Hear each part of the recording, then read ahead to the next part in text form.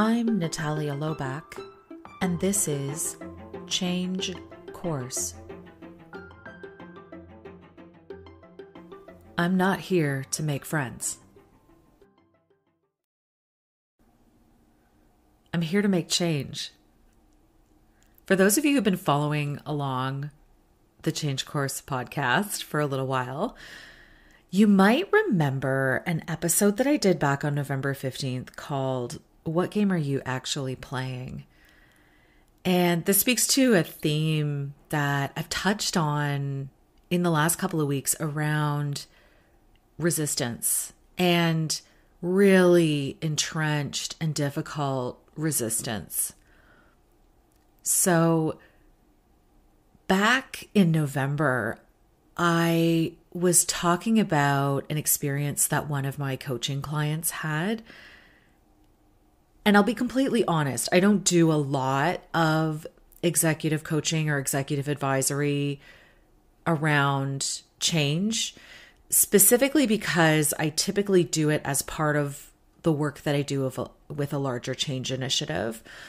So I'm typically working with executives and management within the organization to work through the challenges, but I'm also helping them set up a really successful change program while we're working through the transformation. So I'm not just working with executives, I work with various people within the organization at a bunch of different levels, all the way down to the front line in many and in most cases. But I was asked to take on some very specific clients over the last year.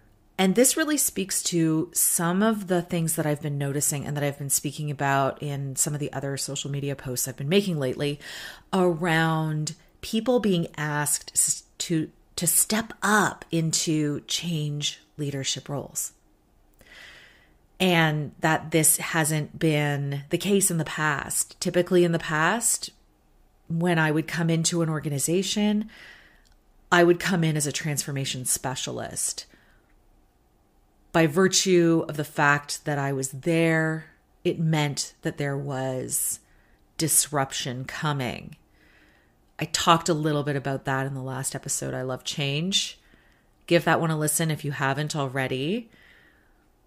But here's the thing. I've also been approached by a few operations leaders over the last year that have been asked to step up into the role of a change leader. And this is a huge stretch for many very talented and very skilled operations leaders. So, long story short, I've been working with this one executive for about 9 months now, and we've been focusing on implementing a new program in their organization. And this organization is a multi-billion-dollar multinational organization. It's very large, and with that comes very entrenched systems, a huge amount of bureaucracy, and difficulty around making change. By nature of this system, it's difficult to make change. It's not just the people that we're working with. It's really the flavor and the sense of the organization.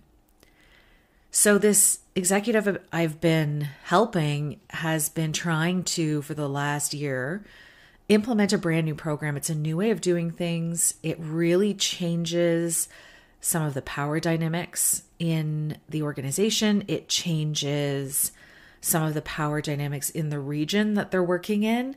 And it's very disruptive, but it's for the betterment of the organization as a whole. It's a huge positive change that will have incredible benefit for the people that they're working with, as well as for the organization as a whole. And it really speaks to where the organization is going. It's linked directly to the strategy. So it's hugely important. Over the last 9 months, however, there have been a number of challenges making headway into this team and making headway into this change in this organization. So in November, we were talking about one of the stakeholders who was very firmly against the change. And we started to unpack why that was. And this stakeholder is a difficult one. And this is where we get into talking about personal resistance. 99% of the time, you can deal with change resistance by dealing with the systems, by dealing with the group dynamics, by looking at power dynamics, by using connected change. You can do all of that and make it most of the time. Every once in a while, though, you're going to come across a very resistant stakeholder who's in a position of power.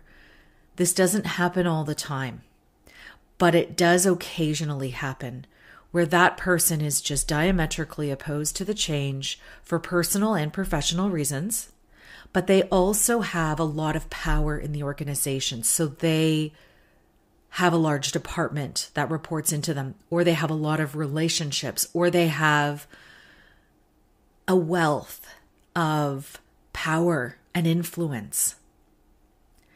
And so when you're coming up against resistance that takes this particular form, you got to go outside the playbook. In November, I talked about encouraging this executive to have a one-on-one conversation with this resistant individual. Take them off site, reduce the power dynamics. So when you're thinking about having these types of difficult conversation, there's like a whole body of research and a whole body of stuff around doing difficult conversations well. Yes, and this is a particular type of very difficult conversation. So when you are faced with an individual like this that has a lot of power, you've got to have the conversation in a way that either elevates your own power such that you are having the conversation as equals, or reduces that person's power such that you're having the conversation as equals. This is why you want to do the conversation, 1, in person, and 2, not on their turf. When I say not on their turf, I mean not in their office, not in the office space. You want to take that conversation and move it outside. I suggested going out somewhere, go for lunch, go for coffee, whatever is your flavor of extracurricular office activity. I would recommend staying away from the pub. Like, don't bring alcohol into this. This is like not a good idea. But what you do want to do is make sure that it's a comfortable, neutral space, but that you can also have a private conversation. So like Starbucks, not the right answer because it's far too busy, far too crowded. You're far too likely to run into somebody that you know that's going to off your game. You want to do this in a quiet location, away from everyone else, somewhere you can have a private conversation, but it's also comfortable. So pick your location well. Do some research, really think about it, and be strategic about what you choose. I talked about the type of conversation that he needed to have with this person. And I had some specific advice around just laying it out in terms of like, it's going to happen whether you like it or not. And you have a choice here to get on this train or not. At the time in November when the executive and I talked about this, they were a little bit uncomfortable with this idea. It took them a little while to warm up to it. And so here we are in February, the end of February, and this is going to be posted in March, most likely when you hear it. But what happened was a few things. So when we talked about this in November, interestingly, and I think this is good advice for anybody who might be seeking to have a conversation like this one, the executive looked around and really evaluated the state of their relationships and the state and the relative power that they held compared to this individual that they needed to confront. And at the time, they felt like they didn't have quite enough in order to be able to have that conversation. They felt that the power balance was still tipped in the other person's favor. And so, over the past few months, they have made some important strides in leveling that power imbalance in terms of building those lateral relationships, building those upward relationships. There have been some changes in the organization that have been favorable for this executive in terms of alignment of power, in terms of alignment of influence. So as there were some musical chairs that happened among the group that was just above, so the very senior executive group that was just above this particular executive, the alignment of power shifted in their favor ever so slightly. The other thing is that they discovered what the weakness was of the resistant individual.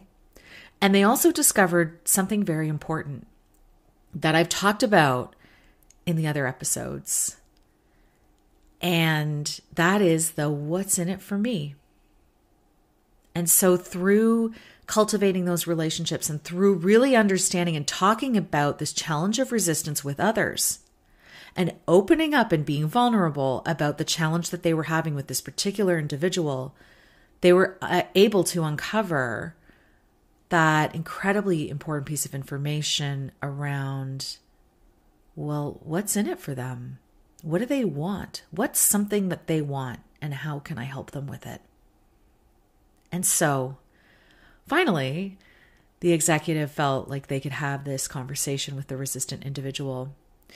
And I have to tell you that they followed the playbook that I laid out for them. They had the conversation that needed to be had, and it went in their favor. They were able to take down the resistance in such a way that it wasn't creating another enemy, that it didn't create resentment and anger, but it actually created a way for them to move forward. One of the most important things that we need to realize as change leaders is, yes, we do need to be approachable. We do need to be empathetic. We do need to build those really strong relationships. And when we talk about connected change, this is what it's all about. But you're also that person who's bringing change. You're a disruptor. It's going to make people uncomfortable and it's going to make people unhappy. And when you're dealing with a situation where you have individuals who are highly resistant, highly powerful, but highly resistant to your change, you're not there to make friends. You're there to make change. And so it's not always going to be about winning the person over. It's not always going to be about convincing them that the change is, what they want, or, paternalistic, kind of coming at them and being like, this is the best for you. That doesn't work. And truly, when you realize that it's about who you're friends with. Yes, it's about what relationships you have. Yes, it's about all of those things and the influence that you can garner.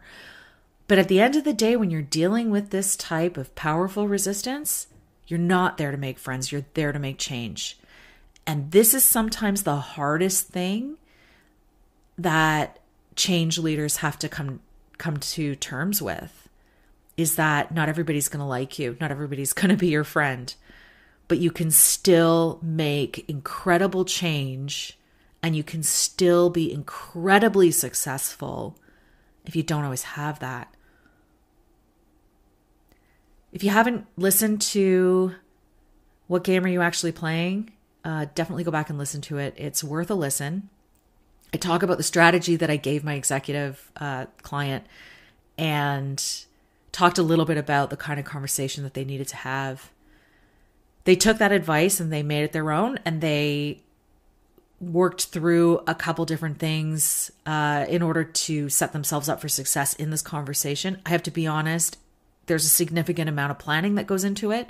You don't just fly into someone's office off the cuff and have this conversation. It takes a lot of background, preparation, and work to make this happen effectively, and you need to be ready. But it's possible. So if you are on the verge of having a conversation like this, or you need to deal with somebody who is highly resistant, what changed for this executive? They were able to see that they had shifted the balance of power in such a way that they really felt like they were equal to this powerfully resistant person. And they also figured out the what's in it for them. What's in it for me? What's in it for you? And how can we find a way to negotiate and maybe barter a deal, figure out a way to move together forward, and that the change is going to happen whether they liked it or not. So good luck, and let me know if you have had success dealing with highly resistant individuals and what has worked for you. I'd be so curious to hear about it. And definitely go back and listen to what game are you actually playing, and I love change from last week because it'll give you a little bit more context around some of the other things that I mentioned in this episode. Good luck, and remember, you're not here to make friends. You're here to make change. Thank you for listening. If you liked what you heard, I invite you to like, share, rate, and subscribe because it helps others find us. Change Course is brought to you by Chart House Advisory Services and ConnectedChange.com. Our music is Levity by Emily Clausen. Show notes have moved. We're now at ConnectedChange.com. So visit us there under the Change Course podcast page, and you'll find a list of all the resources that I've mentioned here today. While you're visiting us, sign up for the Change Navigator newsletter.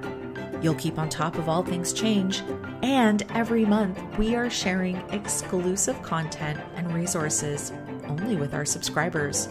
So don't miss out. Sign up at ConnectedChange.com. Thank you for listening, and remember, it's never too late to change course.